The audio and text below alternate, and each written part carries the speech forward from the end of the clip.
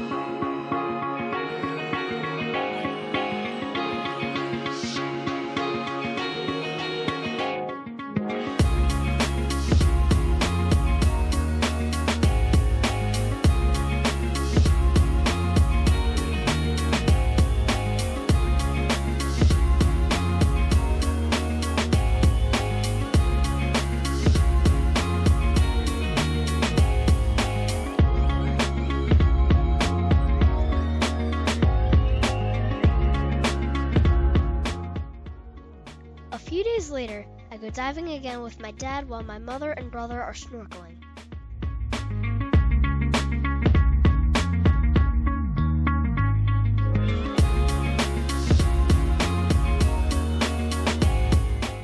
This time, we are headed out to another popular spot in the Keys called Christ of the Abyss.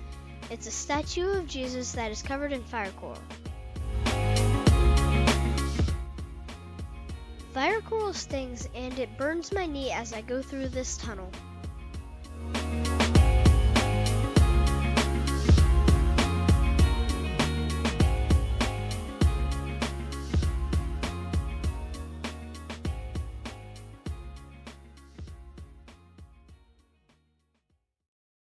I'm now a certified diver. It took a long time and it was kind of expensive, but it was well worth the price. It was an amazing experience. Thank you for joining us on this experience, and as always, keep on life trekking.